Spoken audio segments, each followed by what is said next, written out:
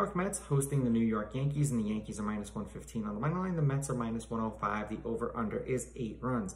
The Yankees, getting a run and a half, are minus 210, a very rare occasion that the Yankees are an underdog.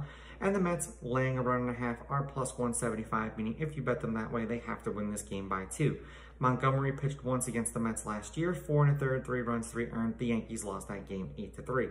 Walker pitched twice against the Yankees last year, 5 2/3, 2 runs, 1 earned. They won that game 8-3. 6 innings, 5 runs, 5 earned. They lost that game 8-7.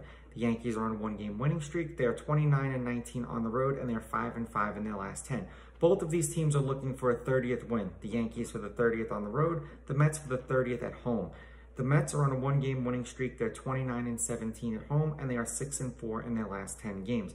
The Yankees have lost Montgomery's last 4 starts. They are 9-10 with him on the mound, and the under is 10-9 in the games in which he's pitched.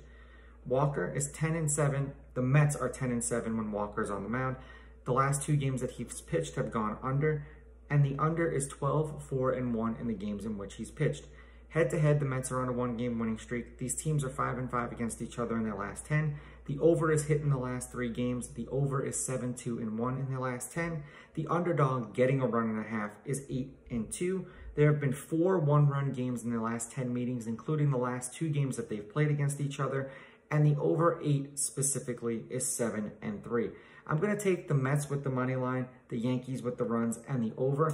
Montgomery and a lot of the Yankees starting rotation are starting to get hit a little bit more often, and if this game goes into the bullpen, it's going to be one of those games for us. These are just my picks. If you disagree, please go with your gut, and please bet responsibly.